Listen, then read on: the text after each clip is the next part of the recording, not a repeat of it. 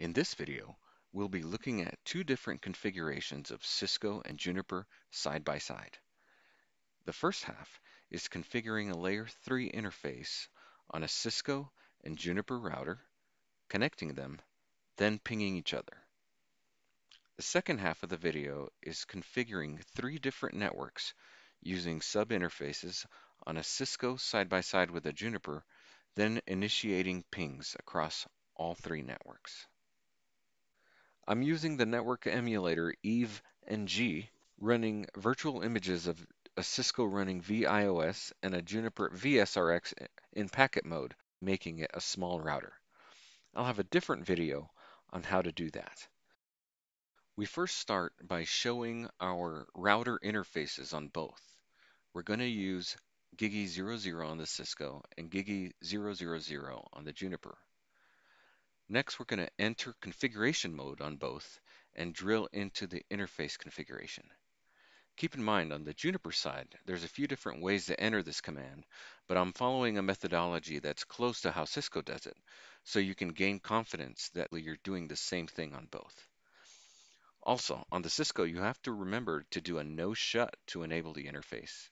On Juniper, the interface will be enabled by default. You'll notice the unit 0 on the Juniper.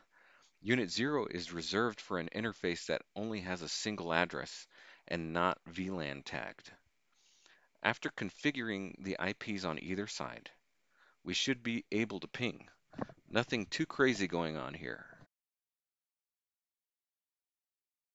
Here we're validating what we have configured. It looks like our interfaces are in a down state at this moment. Since we're using a virtualized environment, we're going to connect them together.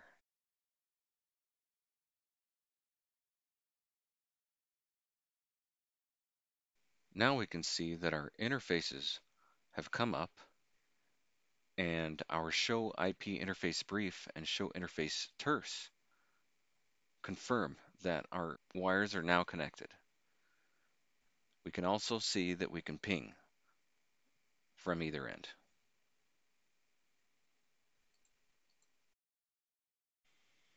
The second half of the video is configuring 3 different networks using sub-interfaces on a Cisco side by side with a Juniper.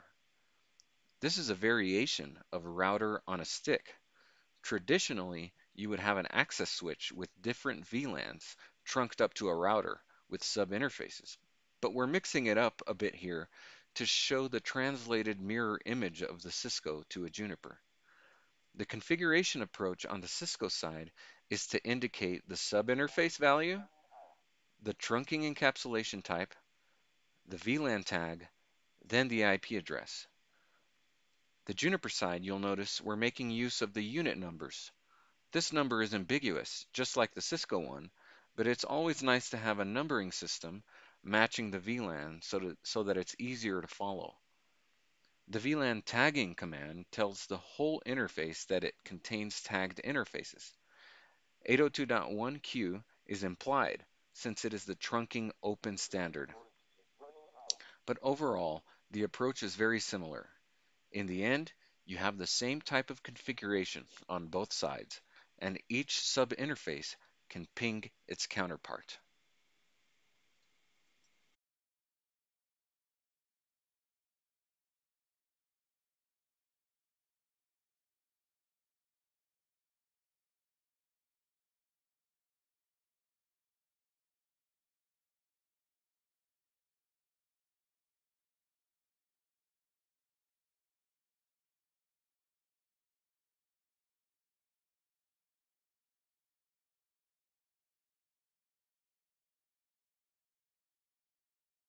You'll notice some handy Juniper commands here, such as show pipe compare, which will tell you what you are about to add before you save it. Top, which takes you back to the top of the configuration when you're in edit mode. I recommend doing a top before doing a show pipe compare so you can globally see all of your queued changes. And finally, commit, which puts all the commands you entered into operations.